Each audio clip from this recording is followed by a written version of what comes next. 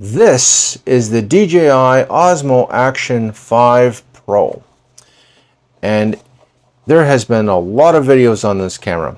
Most of the videos on this particular action camera are sponsored.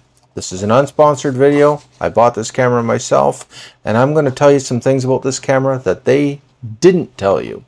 So if that's got your curiosity piqued, keep watching, because you're watching Blue Collar Guy.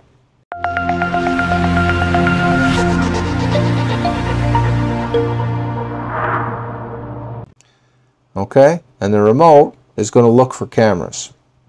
It says it found one camera, found three cameras. So it's found all three. So you can pair the DJI Osmo Action 5 to this remote. What's so good about that? Well, watch this. If I hit this, I'm just going to swipe up. Hang on. I'm going to go like this, swipe up. Okay. So I hit record, and it should record on all of them. There we go. They're all recording at the same time. That's why. If I want to stop the recording, I have to click it twice. If I want to change the function of them, I can click on this, go into photo mode, hit the button. They all took a picture at the same exact time. If I want to go into, let me see, time lapse, hyper lapse, slow-mo mode, I go here. They're all in slow-mo mode. Okay.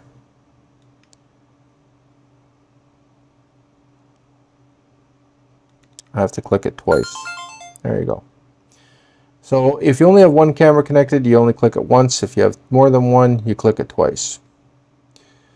So now if I'm going to go back into, let me just see. So you can change the function of the quick clip video mode. Okay, so now we're back to video mode. Okay, all the screens change. You seen that? Click on that. Okay. Now they're not all exactly the same, but that's the way they are. Click on it twice. Okay, so they're all compatible. I'm going to power this off, disconnect it. Take care, be safe at work, and I will see you at the next video.